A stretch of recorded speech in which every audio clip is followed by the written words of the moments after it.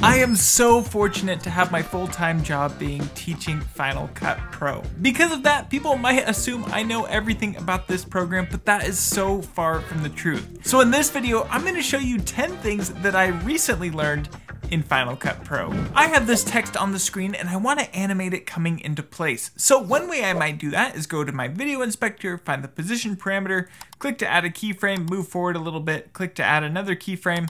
Let's go back to that first keyframe and slide it off the screen. So if I push play, now it slides into place. And that's all well and good, but there's a much easier way to animate inside of Final Cut Pro, and that is by using the slide transition. To get to it, just go on over to your transitions, scroll on down until you find movements, then you can scroll a little bit further and you'll see slide. I'll go ahead and apply this onto my title, and if we push play, by default, it's sliding into place. We can also select that transition, park our playhead over it, and you'll see that we have these on-screen controls, so I can adjust the direction that this slide is happening.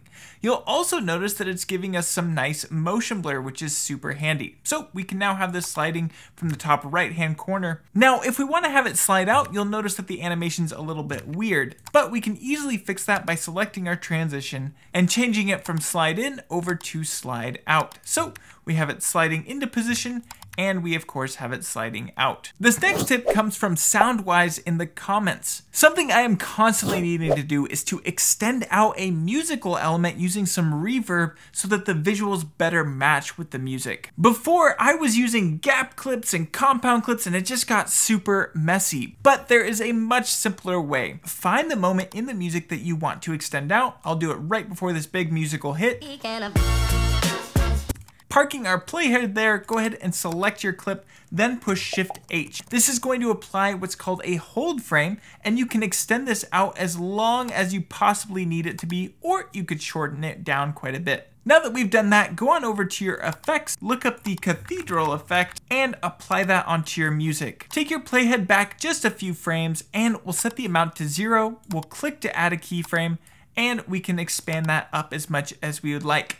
And if you take a look at the waveforms, you'll notice how they've been extended out. Going to the end of that point where we want the music to actually kick back in, we'll click to add one more keyframe, move forward another frame or so, and drop that back down to 0. So if we push play, it should sound something like this.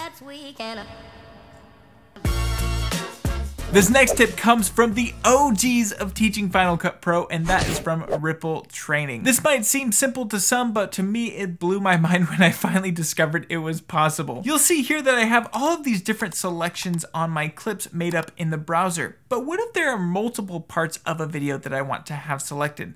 That way I can just quickly click and drag each selection down on the timeline. Well, after you've made your initial selection with I and O, you can go further into the video clip, then pushing and holding Command, click and drag, and you'll notice that that has now made a secondary selection on the same clip. So you can use this to very quickly edit through your videos just up here in the browser before it ever even gets down to the timeline. This next tip I learned from Ryan Nangle in one of his incredible tutorial videos. A frustration I always had with using the Ken Burns tool is that I didn't have control over what kind of easing was applied. But it turns out you actually do have control over that. To get there, all you need to do is click on this down arrow to get to your crop tool, or you can push Shift C. From there, let's go ahead and select our Ken Burns tool, and you'll see that we have the red box and the green box. The red box is of course the end of the clip, the green box is the start of the clip, and then all the space in between is how it is going to animate. Now by default, the easing is set to ease in, ease out, which is usually the preferred type of animation, but if you want a constant type of easing, you can actually just right click on your Ken Burns and change it over to linear. You'll also notice that you have power to change it to just ease in or just ease out. This next tip comes from the better Dylan in the Final Cut world, Dylan John Dickerson. He is an amazing colorist inside of Final Cut Pro and has a super extensive course that you can check out. I'll have a link to that down below. But something I never knew and totally blew my mind when I found out is if I were to push Command 6 to get my color wheels, I'll just go ahead and make a bad color grade.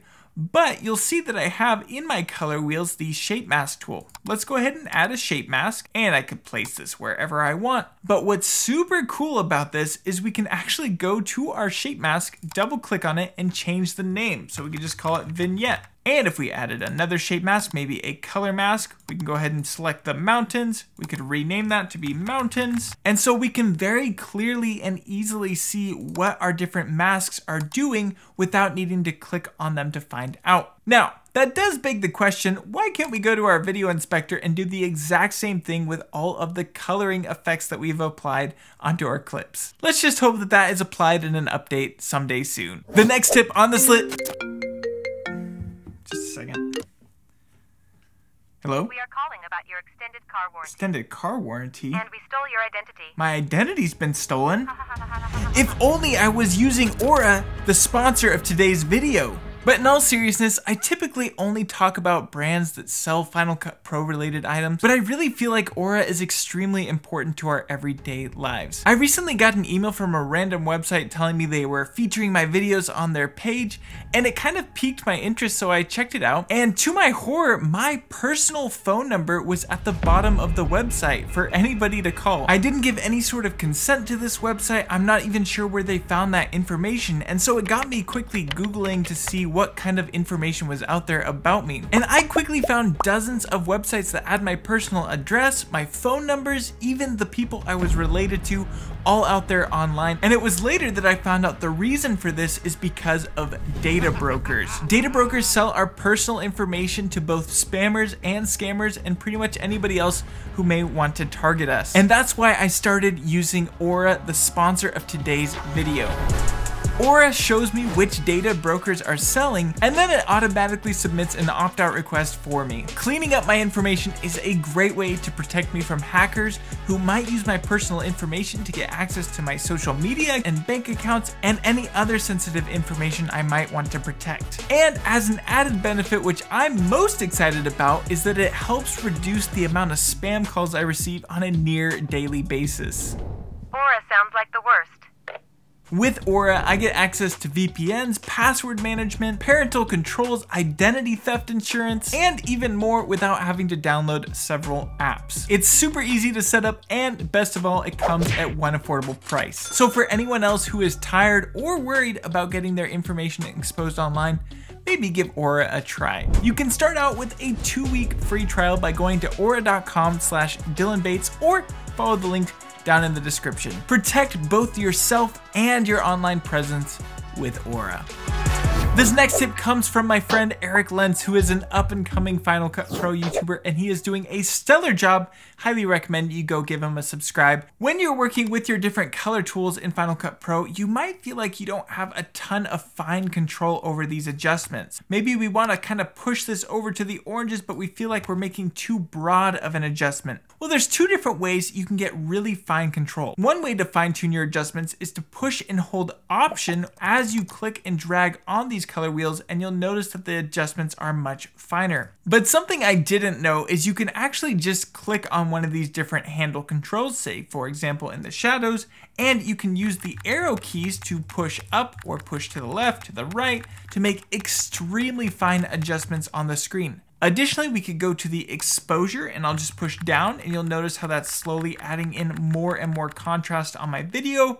Or we can go to the highlights and add a lot more contrast in this area. The next thing I recently learned comes from a YouTube comment from a username that I'm not even going to try and say. Now, if you're like me, you might need to constantly add keyframes at the very end of the clip. This is a pretty simple process just by pushing the down arrow and then pushing left to get back to that original clip. But this viewer pointed out that you could instead push Shift O, and that will actually take you to the very last frame of whatever is selected. Now you might be thinking to yourself, that's a little bit more complex than just pushing the down arrow and left, but because this is an action in Final Cut Pro, we can set this as a custom keyboard shortcut. To do that, you'll just go to Final Cut Pro, go to Command Sets, select Customize, make sure that you have duplicated your current set, or you've just used one that you use regularly, and in the top right corner, if you search up Go to Range, you'll see that we have Go to Range Start and Go to Range End. We could select a down arrow and just go ahead and click and drag Go to Range End to the No modifier.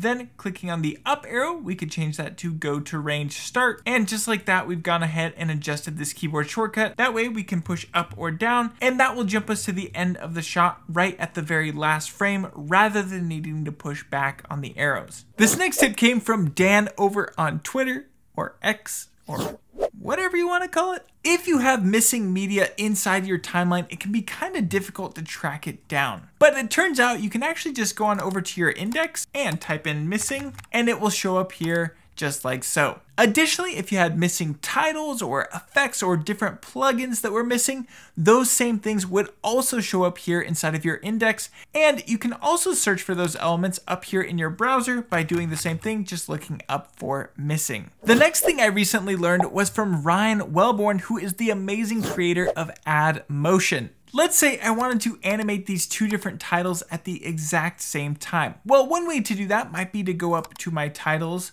go into my adjustment layers, and apply an adjustment layer here on the end. I'll go ahead and apply something like Add Motion, which I'll have a link to down below, and we can just drag that onto the adjustment layer. But you'll notice that because this is an adjustment layer, all of the layers underneath are also being affected, not just the text layers. One really great way to get around this is I'm going to duplicate this video element to the very top above the adjustment layer, and I'll go ahead and move this text clip down onto the main timeline. And now that this video element is above everything, we can go on over to our video inspector, go to the blend modes, and change it from normal all the way down to behind. What that means is these text layers are going to receive that animation from the adjustment layer, but they will not be applied onto the video clip that is above everything. Now, this isn't going to solve all of your Final Cut Pro problems, but this is a really handy tip to have in your back pocket just in case. And finally, the last thing I recently learned inside of Final Cut Pro is that you can have a favorites folder inside of your effects. For example, let's say I want to make my split screen effect from my new Pro Vertical plugin a favorite. To do this, all you need to do is apply the effect onto any clip. It doesn't really matter. Then we'll go on over and press this Save Effects Preset button. Once you're in here, you'll notice we have this categories. I can go ahead and click on that and scroll to the very bottom and create a new category. Then you can label this whatever you like. And what I recommend is you add an emoji. You can get to your emoji keyboard by pushing Control, Command, and Space. Now that you're in here, we can go ahead and just add a confetti, and we'll just call it favorites and push create. Now, the reason I recommend you add an emoji is because alphabetically, this is going to place it at the very top of the stack. From there, go ahead and push Option and click on the checkbox of the effect that you want to save. After that, go ahead and rename it to whatever you like. We could literally just call it the same thing, and we'll push Save. So now anytime I want to access this, I can jump inside of my favorites folder, and we'll see the split screen double vertical is there ready to be used. If this video is helpful to you, consider pressing that like button, consider subscribing, and you might want to check out this video where I show you this brand new plugin I released called Pro Vertical for Final Cut Pro. With that being said, thank you so much for watching, and I cannot wait to see you in the next one.